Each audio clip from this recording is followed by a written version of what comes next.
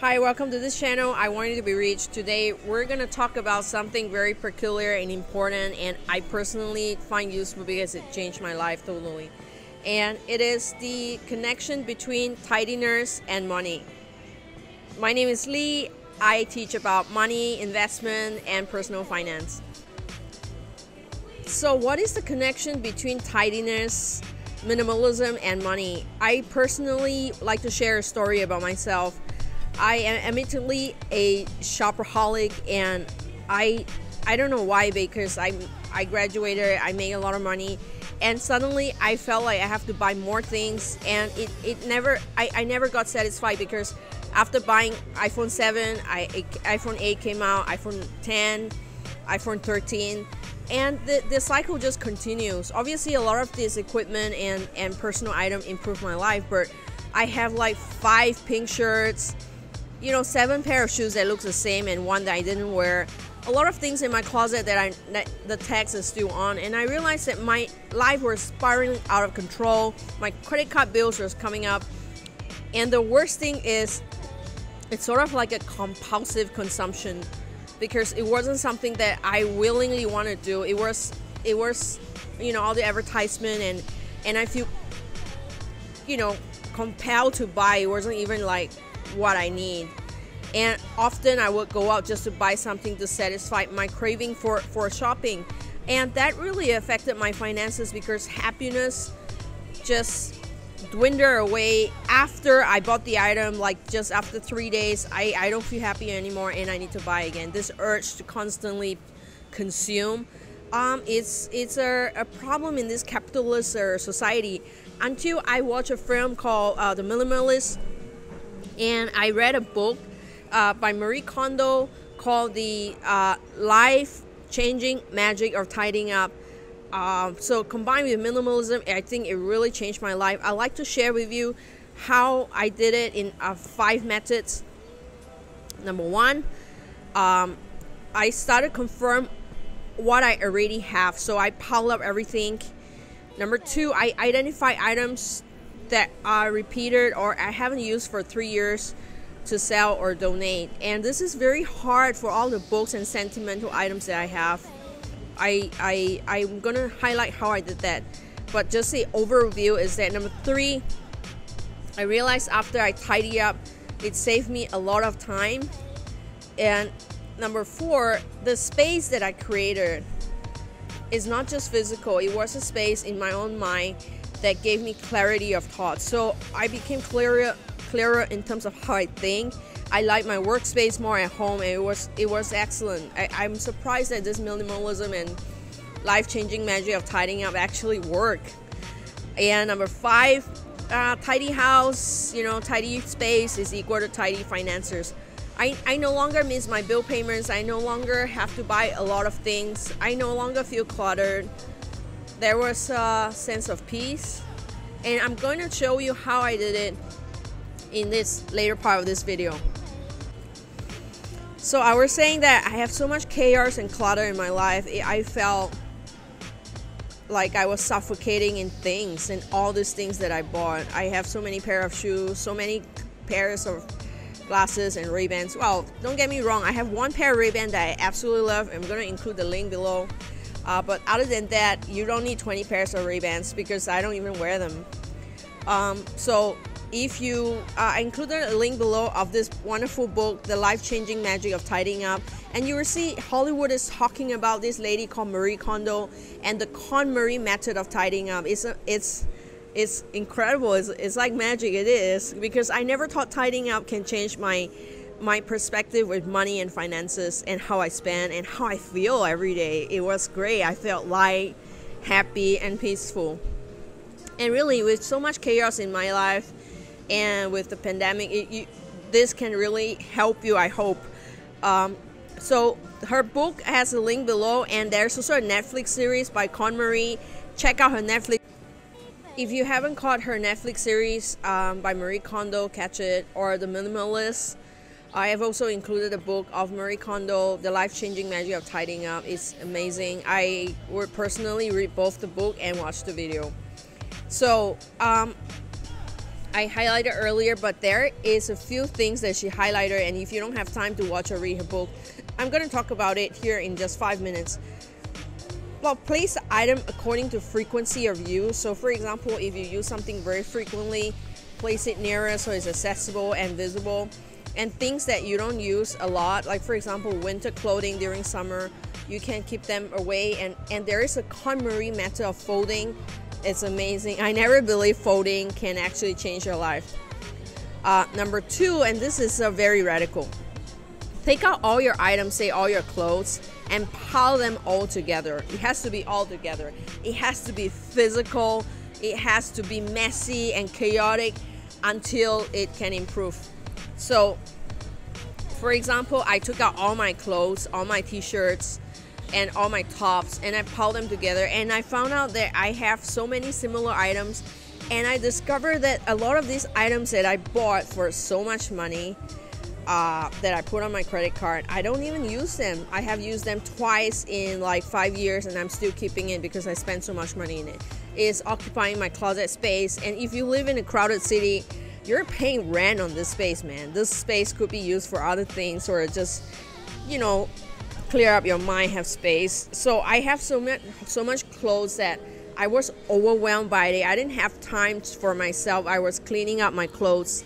So by piling up all these things, I physically see how many things I have, and it overwhelms me. And I realized that I don't use them, and then I put the items aside to donate, or I sold them on Craigslist or Gumtree or Facebook, and I got rid of them, and it's amazing because the items that I left are really items that I cherish and I love. And how does this change my money method is that now when I go out and buy something, I really give thoughts to it. What kind of space I have and how much maintenance I need, because weekends I was doing laundry, I was trying to organize them. So much time is spent on selecting the clothes that I have to wear. By having minimalism, I now have a pink top, a white top, a black top, and I spend so much less time on selecting what I should wear, and you don't suffer from this thing called decision fatigue, which is why Steve Jobs, Mark Zuckerberg, and a lot of billionaires, yeah, they're not even millionaires, they're billionaires, they make sure that they are wearing something consistently so they don't suffer from this thing called decision fatigue. And I highly advise you to look into this thing called minimalism and having a standard closet, a basic closet, so that your focus can be on your work or your life and you don't spend so much time on house chores. Okay, the next thing is mindfulness, and this is not always about just throwing things away or tidying up. Marie Kondo is a lot about mindfulness and emotional aspect of connection with things. Like I said, I consume so much, I spend so much on my credit card. It is not something physical, it works because of something emotional, because I constantly need to consume, to buy things in order to feel fulfilled. And that is because inside, your inner self has an imbalance. You don't feel balanced, you don't feel fulfilled unless you consume. So you have to understand the spiritual, emotional side and the mindfulness side of it. And I recommend meditation. Is to thank your item, thank your home, hold the item in your hand, feel it, and understand the physicality of it and how much space it occupies and how it interacts with you every day, so that you have a mindfulness of the things that you actually own, and then you don't go out and keep buying things, especially clothes and little things. It really crowd your wardrobe, and then you start to have chaos and clutter in your life that you don't want. Number 4, make sure items have home. Every item have a home in your drawer, so that everything goes back and they're not like messy and everywhere and you can't find them. How often, ask yourself, you're not able to find something? Number 5 is the KonMari method of folding. Yes, I didn't believe this. I didn't think that I should fold my clothes when I'm gonna wear them. But folding your clothes, and like Peter Jordan, his book on 12 Rules of Life, making your bed, really changed my life. It makes me feel accomplished the first thing in the morning, And seeing all the clothes folded really give visibility, and it really helps me with seeing how many types of clothes I have and what are the colors. And number 6 is very interesting, is to hold the item and see whether it sparks joy, especially sentimental item. If it's an item that you force yourself to keep because it's simply expensive and you don't love it, you don't like it, you made a wrong choice, I suggest that you sell it off or donate it. It's okay to let go. It's better that way. It frees up space for new things to come into your life, new ideas, and sometimes just space. Empty space itself gives clarity of thoughts. And then how does this translate to money is that after minimalism, after I could see that I have this pink top, red top, black top, white top, I could easily, every time I try to buy something of the same, I remember that I have this item. So first of all, I don't buy the same item again. Second of all, with the space being clear, I feel so peaceful coming home. I don't go out so much anymore, trying to escape my own home because it's cluttered and chaotic. I feel peaceful coming back home, and even working where it's very much less stressful. There's so much less anxiety working in a clean space.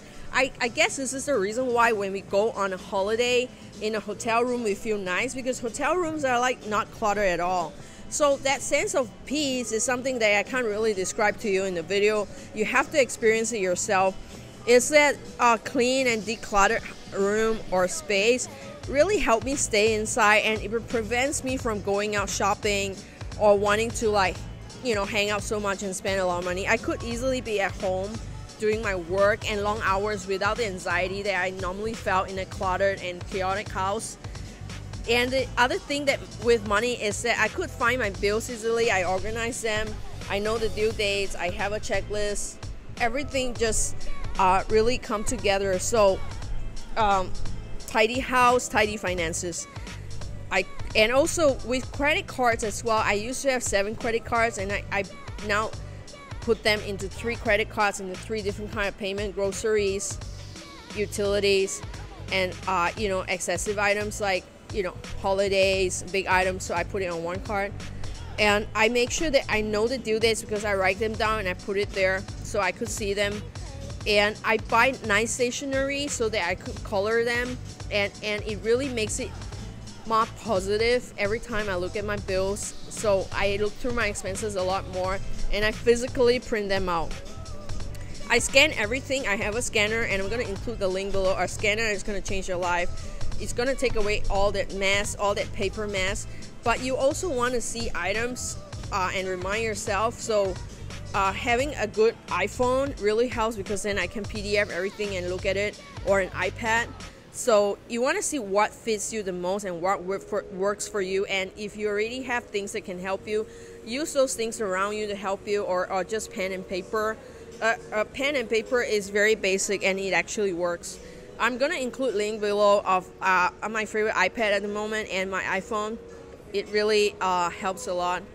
I wish you all the best in trying to tidy up your life and your finances. If you have any ideas, comment below. If you like this video, please subscribe.